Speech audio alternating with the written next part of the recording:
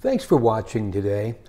Our guest is Brattleboro Memorial Hospital cardiologist Dr. Mark Burke, and we are in the middle of a series of discussions about your health, what it takes to be healthy, what are some of the chronic problems in the region, and whether you are 6 or 66, what you can do to help yourself live a longer, healthier life, and also take some of the sting of healthcare costs out of your wallet and the community's wallet. Dr. Burke, thank you a lot. Thanks, Tim. Thanks for having me. I keep seeing these reports out of the state of Vermont that says we're an obese society, or more than we were in the past whatever number of years. A lot more people have cholesterol issues that need, or that the medical community says desire treatment, and that cardiac problems are one of the leading causes of death in Vermont and around the country. Given all of that, it sounds like you've got plenty on your plate. Right. There's certainly no end of work, which I suppose in some ways is good for me, but sadly also is bad. The incidence of heart disease, as you mentioned, is going way up, and the sort of the pipeline of heart disease, how many people down the road are going to develop problems, is also going way up. And sort of as part of that, one of the things we've gotten good at is helping people survive when they do have a heart problem, which then sets them up for a new set of problems 5 or 10 or 15 years down the road, which they would not have otherwise had because they wouldn't have survived. So we've in some ways created a problem for ourselves, and we have not addressed the fundamental problem, which is how do people get there to begin with. And for the majority of people, the way they get there is how they handle themselves. People put a lot of stock in their genetics. It turns out genetics don't count that much. They certainly count, but they're not nearly as important as the environment. So it's what people do to themselves, how they behave, and what happens to them. Those are the things that actually, in the end, make a difference. A very simple example is people talk a lot about longevity. My family is long-lived, or my family is short-lived, or whatever. Genetics is about 10%, explains about 10% of the length of a person's life. And 90% of it is environmental. It's how you've behaved, how you've taken care of yourself, or what's happened to you. What are some of those behavioral factors? I presume you're talking about weight, exercise, rest, diet, that sort of thing? Yeah, so you can sort of name them in their fundaments, but sort of the items that are essential to causing the problem. But the thing that actually, the overall explanation of how they actually end up being mixed together is really complicated. So the biggest problem we have in our culture is that we eat too much. We eat huge amounts of food. But what drives us to eat is complicated. And it's very simple to tell someone how to lose weight, for example. You eat less and you exercise more. But it turns out that what drives a person to eat and how they lose weight, what their bodies do in terms of what their bodies do with those calories is extremely complicated. So it's not so straightforward. So to get back to your question, so a lot of what drives it is yes, diet, is lack of exercise. We've since the turn of the 19th century have become a progressively more sedentary culture. The degree of sedentariness didn't change that much in the early part of the 1900s into the late 1900s, but what really did change is the ability of high caloric food, the availability of high caloric food that's prepackaged. And so obesity and overweight started spiking in the 50s when that kind of food started becoming more available. So exercise clearly plays a role in that, but it's not the only piece to that. And diet is a very big piece of that. And then there's all the cultural parts of it. Earlier we were talking about how a mother might be overweight, and then the kids tend to be more overweight, and there are environmental things within the family that change that are very hard to address and that lead to a lot of these problems. So as I sit here, a guy in his mid-50s who is like the rest of the world, you take cholesterol medicine, your doctor tells you that you want to reduce the incidence of heart attack or heart disease associated with a high cholesterol count. Let's break this down. What role does cholesterol play in all of this? What causes it? And should this be a concern to us? Yes, it should be a concern. What causes it is, again, it's multifactorial, so it's genetic. So in this case, genetics do play a larger role than perhaps in longevity, and it's environmental, and it's how we eat. So it's a multiplicity of explanations. For many people who come to our office, it's one of sort of two general explanations, which is it's very powerfully genetic, coupled with very poor diets. And so can it be controlled? Yes, it can be controlled. Some people, though, can starve themselves completely and still end up with very high cholesterol because their body just makes the cholesterol. Do they all need to be on a statin? Maybe or maybe not. It kind of depends. It depends on the person. It's very individualized about how you do that. So when you are looking at a person's cholesterol number, is a number that important? And what does it mean in terms of what health problems they might be seeing down the road? Well, so numbers at either end of the extreme are clearly important, but the numbers in the middle become relative.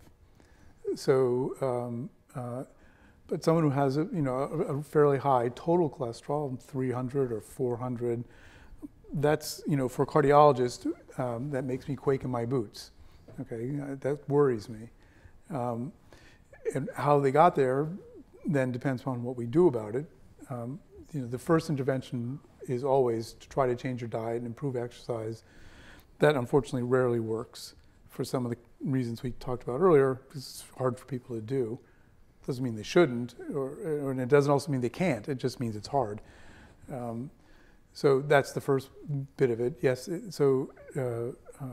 Numbers that are intermediate, it's really kind of where you're in the gray areas that it becomes an issue.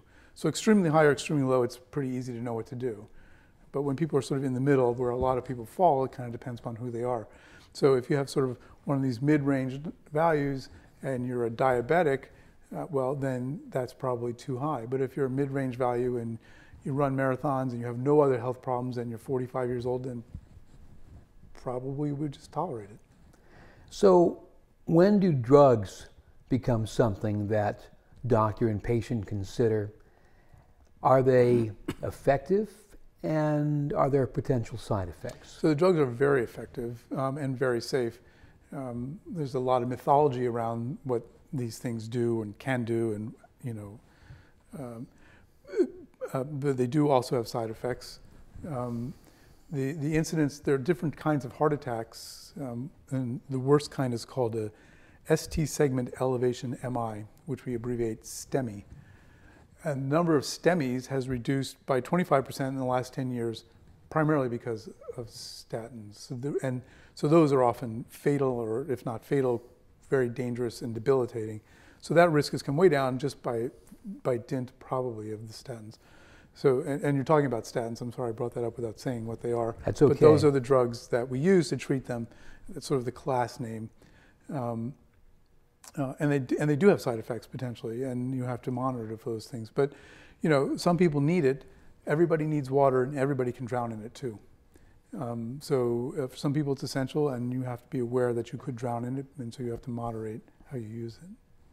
A lot of the statin drugs that are out there, the Lipitor, Zocor, Crestor, this Tor, that Tor, it almost seems like they are more pushed by the pharmaceutical industry and the ad agencies than they are the doctors. How much does one play into another? Well, so that's a problem. The so-called direct-to-consumer marketing has created a big problem for me, because people see something on TV and they want the latest and greatest, and everybody wants a pill, unfortunately, because a pill's not always the answer. So they see the latest and greatest, and then they pressure me to give it to them, and I don't give into those pressures, but at least not usually. So they do play a role, and they also influence, physicians as well.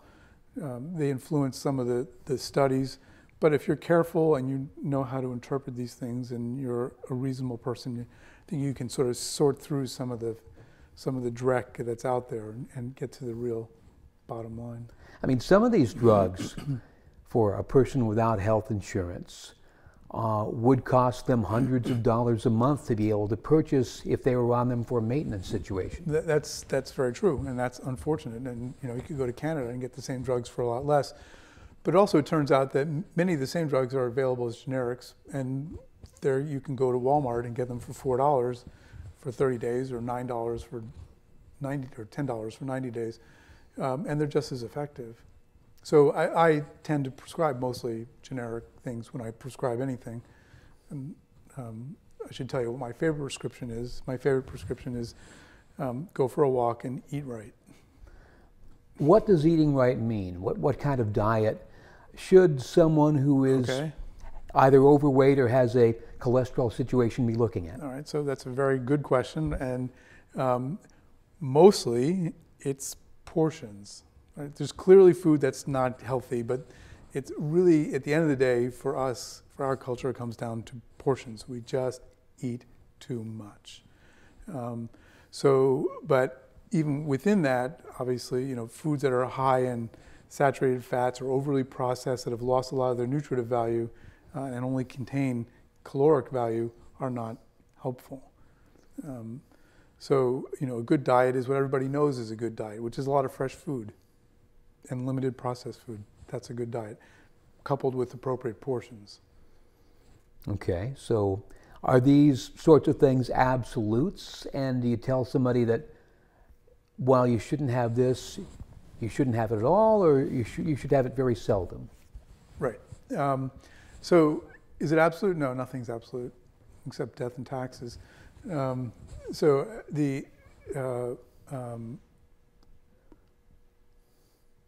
Still, by and large, in terms of weight, comes down to portions, right? So one of the problems with diets, so I'm going to sort of move away from your question a little bit and maybe circle back.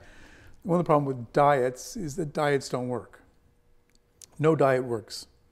Every crazy diet out there, from the Atkins diet to this diet to the coffee enema diet to whatever diet you're on. The coffee what? Yeah, well, people do strange things. They all work in the near term.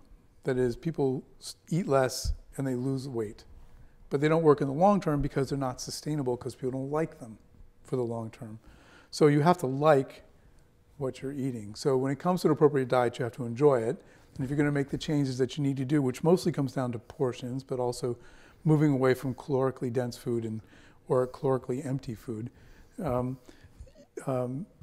you have to like what you're eating. And so you have to work with that. So in our culture, we're a meat-based culture.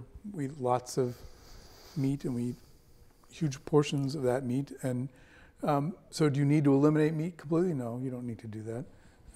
I had a friend who called it his 90% rule. So 90% of the time, he did everything just right. He had a heart attack. And 10% of the time, he reserved for himself.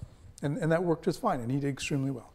And he had many other issues, which we managed to control by, sort of accommodating his desire to feel that he still had some control over his diet and his life. And part of this in my business is that people end up feeling they've lost control. And so what's something they can control? They can control what goes in their mouth. And so they decide to eat this thing, and that makes them feel like they've got a locus of control.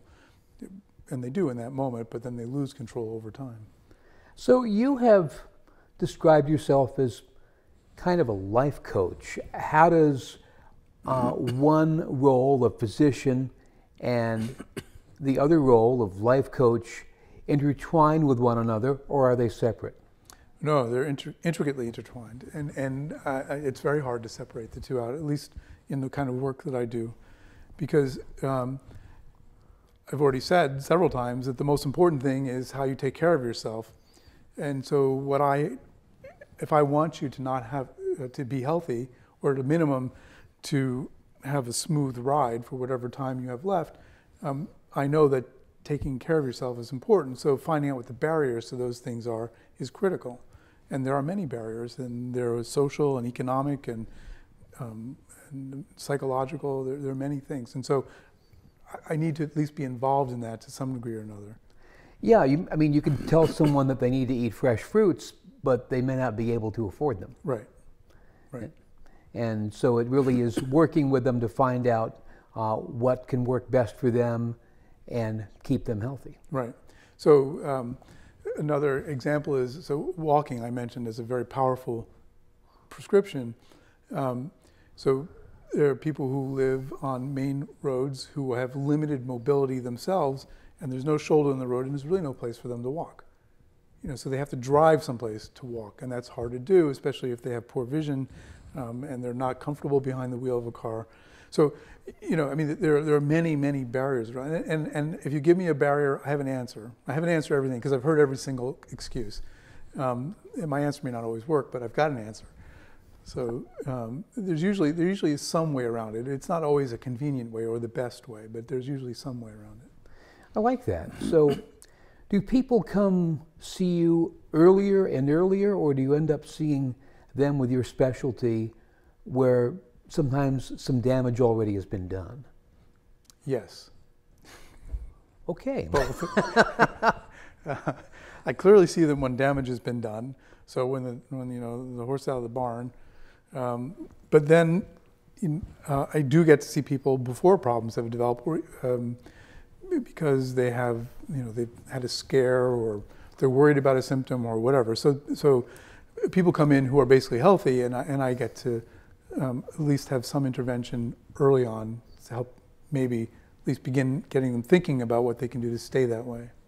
You mentioned that sometimes heart issues have other related maladies, some other health conditions may be involved. Can having some of these perhaps make your heart condition worse? So you mean like you have other, like diabetes? Yeah, say if it's diabetes, perhaps lung problems or some of the other related issues. Sure, they all interact, and a classic one is that I deal with is sleep apnea. So what is sleep apnea? I don't treat sleep apnea. I identify people who might have sleep apnea, but what's that got to do with anything? Well, so when people have an untreated sleep apnea, every problem they have is 10 times worse than if it's treated. And what happens when they have sleep apnea? They're tired, they're fatigued. They work all day, they're exhausted at the end of the day because they're not sleeping well at night. So are they motivated? They may want to go out and exercise, but they can't. They just don't have the ability to. And so what do they need to do to stay healthy? They need to exercise, but they can't because they're tired, they're not sleeping well. And then they have all the other issues that come on with life, and social stresses, and the banks after their mortgage and whatever. So yeah. So I'm curious, you did mention sleep apnea as one related matter. How much is having the proper amount of rest going to help you stay healthy, and what is the proper amount of rest for somebody? The proper amount of rest is when you feel rested. So an average person needs somewhere between 6 and 9 hours of sleep. Some people need 4 hours of sleep, and some people need more. It turns out people who need more sleep tend to have more problems down the road. People who sleep less tend to have fewer problems. People who sleep on average have the average amount of problems.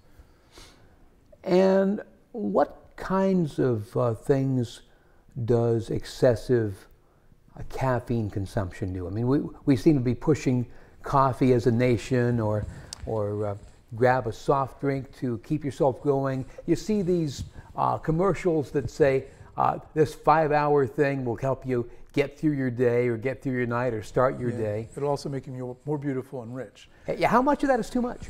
Rich? Well, the other. Oh. I mean, rich creates its own problems. Yes, it does.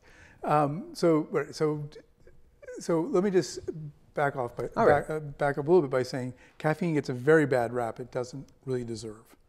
Okay, so by and large, moderate consumption of caffeine is okay. a couple of cups of coffee, whatever, a full strength coffee, 2-3 cups is not the end of the world. In fact, coffee is probably good too. There's almost all the literature about caffeine and coffee are that it's healthy. But just as I mentioned earlier, with water, which you can drown in, you can also have too much. So and I have seen people who drink too much and see the consequences of that. These high energy drinks that are promoted that people are probably really ultimately very bad. And part of the reason they're bad, in addition to the fact that you're getting a huge jolt of a drug that you probably don't need, is that it also, caffeine has it lasts very long in your body, so that it affects your sleep. And when your sleep is affected, then your health is affected. So, college kids staying up all night is an example, but a real example for adults is, shift work. People who don't sleep well, people who do shift work, people who are third shift often have a lot of health problems because it's really not healthy.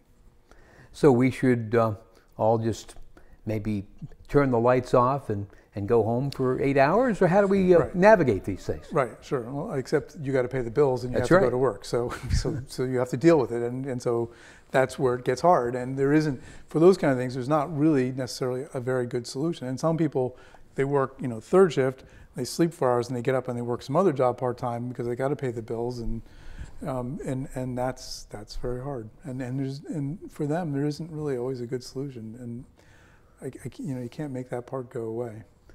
So really, it all boils down to life choices, what's more important, and when you make those choices, how do you deal with some of the other ancillary questions that come in? Right. So, it's very uncommon for me to say to someone, you should not work or you should retire. I almost never say that. But there are occasions when I do say that because the alternative is, declining health and well-being. And really it's about the well-being that's more important. And some people are really suffering. And if they have the ability to change that, so people who are on the cusp of retiring, who have already set themselves up to retire, maybe retiring a year earlier isn't the end of the world, or changing jobs, or just instead of working 3 jobs that may help you buy the extra car, maybe you don't need that third job. So sometimes I say that. I mean, mostly work is important to people. And so I don't want to ever remove that from people. So how does someone look at their own health situation? When should they start getting checkups? And in case they don't feel right in some way, shape, or form, when should they see a cardiologist such as yourself? So most people have a regular physician who they go to, and it's that person's job, that physician's job, to identify incipient problems that are cropping up, and then get them to the right person or for the primary care physician to take care of that issue itself. So most of my work is referred by other doctors. But some people show up at the door because they're worried, and that's what we're here for. I mean, we take care of problems, and I like those kind of problems when people show up that they're worried, and it turns out they're okay, because then I don't have to be the bad guy and say horrible things. I can just say you're okay, when that's kind of nice to do once in a while. And the reverse of that is someone may have a heart attack. They enter the hospital and they get referred to you. What does their aftercare involve, and how much of that can be controlled? So the nice thing about my work is that a lot of what happens to people can be controlled. Even if you've had a heart attack, you still have the ability to shorten the odds of a second event. There's no guarantees, but most people come to me, if you look at it in terms of odds, they've got their bets placed on the long shot, which if you place your bet there, you rarely win, but you might. So I try to help them shorten those odds, and if you bet on a sure thing, you still might lose, but it's not like betting on a long shot. So people can control things. And so the aftercare after a heart attack typically is going into cardiac rehab, which is an educational program with supervised exercise, and the program here at Brattleboro Memorial Hospital is great. There's a lot of individualized attention. People who successfully go through a rehab program reduce their risk by about 1/3 of a second event. And the reason it's only 1/3 is the recidivism rate, that is going back to the way you were, is pretty high. So if everybody took the message to heart and kept it, then the number of people who did better after cardiac rehab would be even higher. And then sort of the maintenance phase of what happens after rehab program, depending on what's happened to a person, there may be a complex drug cocktail that has to be administered, or maybe it could be quite simple. And the next phases after that are sort of getting into the maintenance phase and making sure it doesn't happen, and constantly reminding people and helping people along in that process, in the journey. And it's a journey. It doesn't end. How much of dealing with some of these questions is having the right attitude and a positive outlook on yourself? People who are sort of inherently have a positive attitude seem to do better generally than people who don't. But there's a range of personalities in terms of how people approach the world that's also kind of inbred. And you can't artificially change your outlook, or it's very hard to do. That sort of that feel-good part of our culture, I think, ends up creating more problems than it solves. So it's very important, and trying to get your head around what's happened to you and dealing with it is very important. But if you're someone who's sort of gloomy in general, you probably aren't going to be somebody who's not. And because that's what your nature is. So you have to work with that. All right. We all are brought onto this earth, and we all pass from it exactly once. And what we do really is up to us in large part. It is up to us. And so, some of us I think are more able to take control of that, and some of us are less able. I think ultimately all of us can. Right, so it is a lot of what we make of it, but still, the idea of people having this very positive, rosy attitude about everything isn't realistic. And further, when people have, especially when people have suffered a bad event, it's scary. And the psychology of that is to be scared. And it manifests itself in many different ways. And being open to the fact that people are frightened, I think, is really important in how we deal with things, because they are. Definitely. And I'm sorry, go ahead. Dr. Burke, I really appreciate the opportunity. Well, thank you. You're very welcome. I enjoyed it. So did I. Dr. Mark Burke, our guest today. Thank you. And again, you can find out more about how to take care of yourself, improve your own health and well-being. Go online to bmhvt.org. This is Tim Johnson. Thank you for watching.